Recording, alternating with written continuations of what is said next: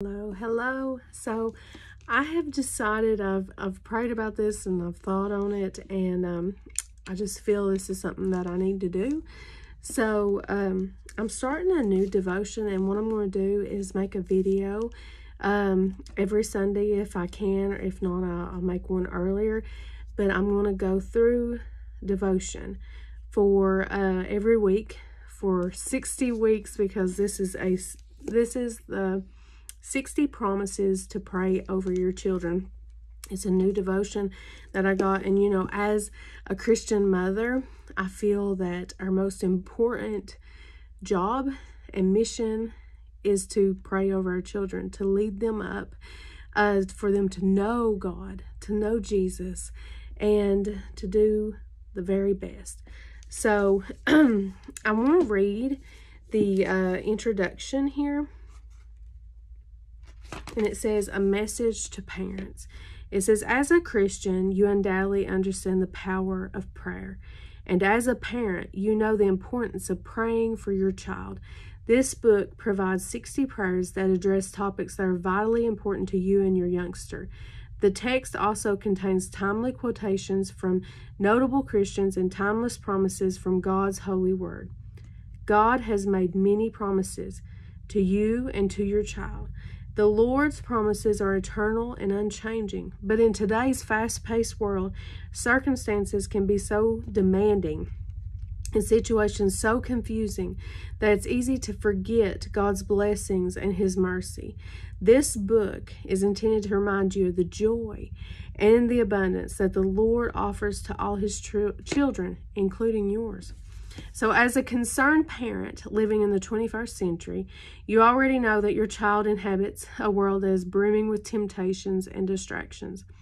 And I'm just going to add, I did not know until the school year began how much distractions you think, like, you know, my son was in kindergarten last year, and you think he was exposed to so much that blew my mind, and it really you know, put me for a loop, and I had to stand firm in prayer over him. And this year, you know, he'll be entering first grade. So I want to do this throughout this whole year, and because it will take a year to do, but I just feel this is important because our children is one of our most important things that we'll ever have.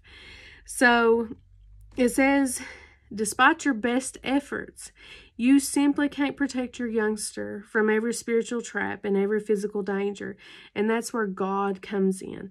Nothing is impossible for Him. And when you ask for His help and His guidance, He'll respond in miraculous ways. So take heart and have faith.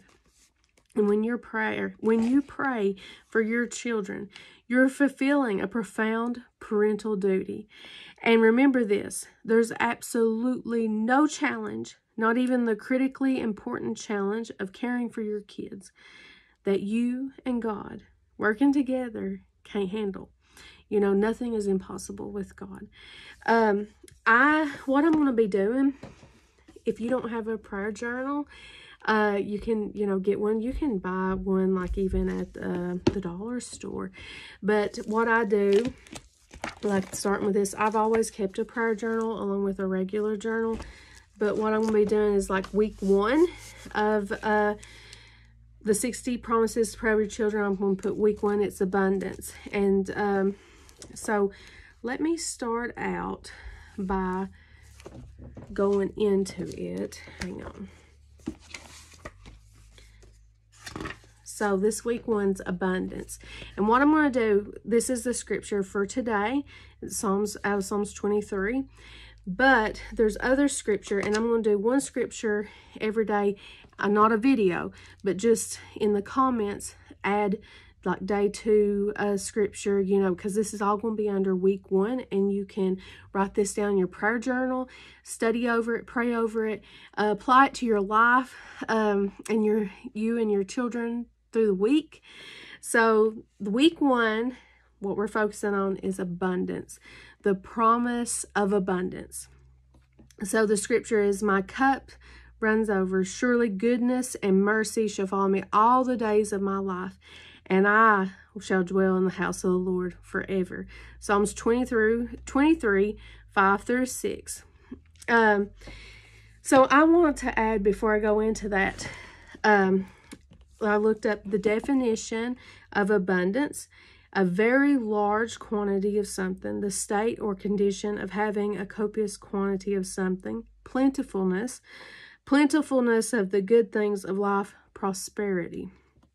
Now, the spiritual meaning of abundance: a state where nothing is lacking and so complete that nothing can diminish it. That's abundance to me. That's that eternal peace that we have no matter what we go through. The enemy, nobody can take it away. Cannot diminish it. So remember that. So I put down here, Lord, thank you for your gift of salvation. I find abundance in my eternal peace that you have so graciously given to me.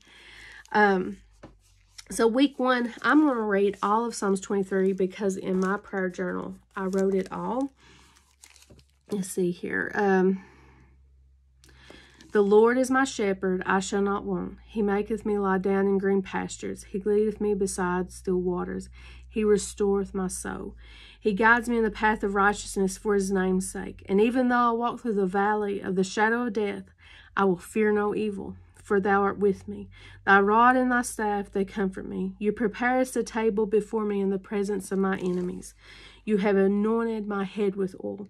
My cup overfloweth. Surely goodness and mercy will follow me all the days of my life, and I shall dwell in the house of the Lord forever. And over here in this prayer journal that I got, I'm going to read this. It says, you are confronted again and again with the choice of letting God speak or letting your wounded self cry out. And although there has to be a place where you can allow your wounded part to get attention it needs, your vocation is to speak from the place in you where God dwells. You know, God is always with you, even in any situation.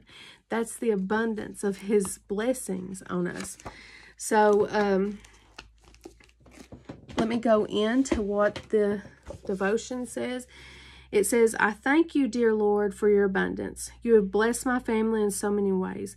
And I pray that my children will receive your abundance. And I pray that they will be grateful for your blessings.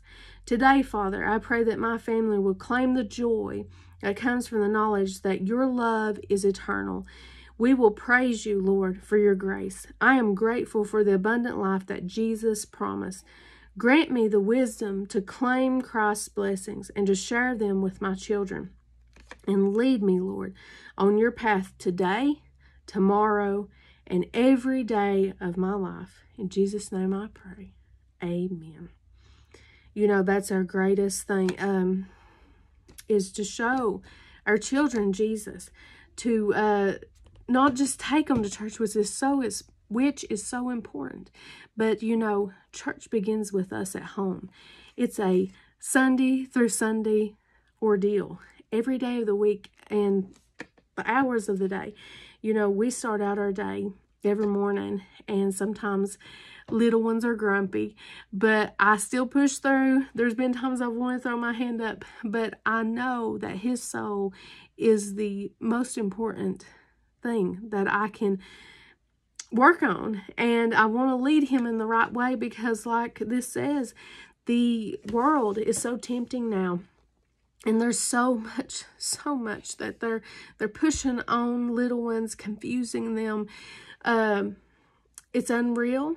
I don't speak situations like that. I don't talk about things like that, you know, but you know, yeah, I have opinions and I keep them to myself.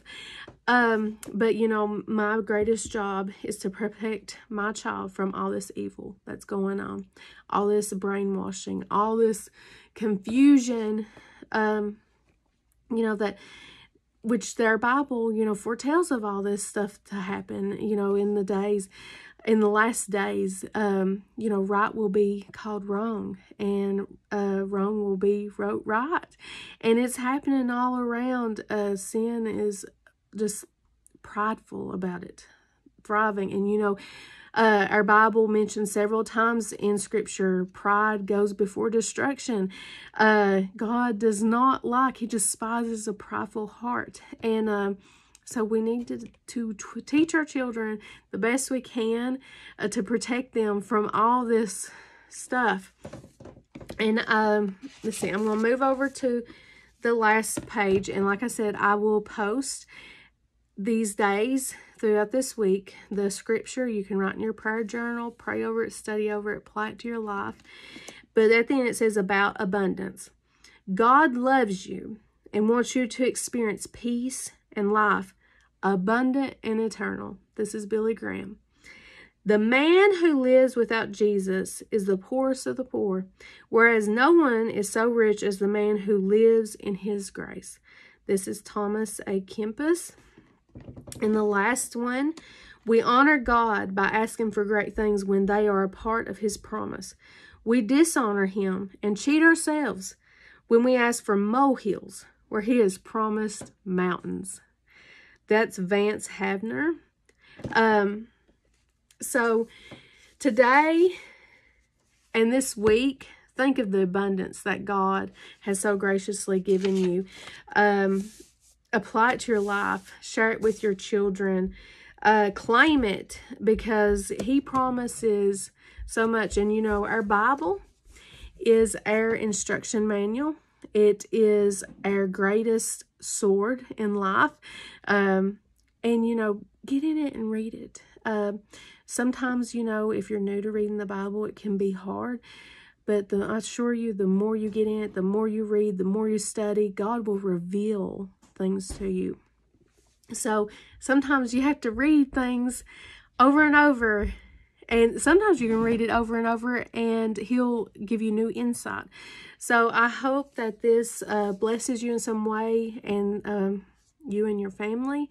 And from one Christian mom to another, I'm praying for you. You know, we live in trying times. So let's just reach out and be encouraging. Let's pray over each other, our children, and God surround us with a protection like no other. Give us that peace.